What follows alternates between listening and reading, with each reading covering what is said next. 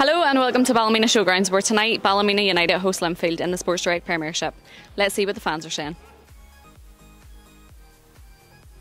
And sure, who would you say is the best player that you've ever seen play for Ballymena United? Oh, now you've put me on the spot.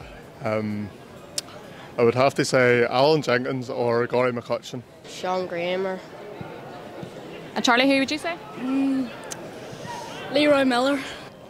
Probably my favourite, Shay Campbell. Love Shay Campbell. Lad. Tony Keane.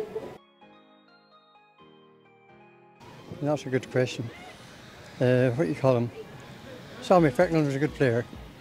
He was a Scotsman. Oh, no, that's a hard question. Probably, maybe Alan Jenkins. Alan Jenkins was a good player.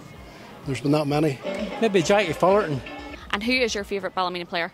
My favourite was Johnny McMoy. Mark Carlisle and Nigel Boyd. So I'm here with Joe and Yule Campbell. Yule, tell me, what does Ballymena mean to you? Well, it means all to me. I've been supporting them since 1958, so you can count that. It means everything to me. I coach for Ballymena and everything, so it means a lot to me. What does Ballymena United mean to you?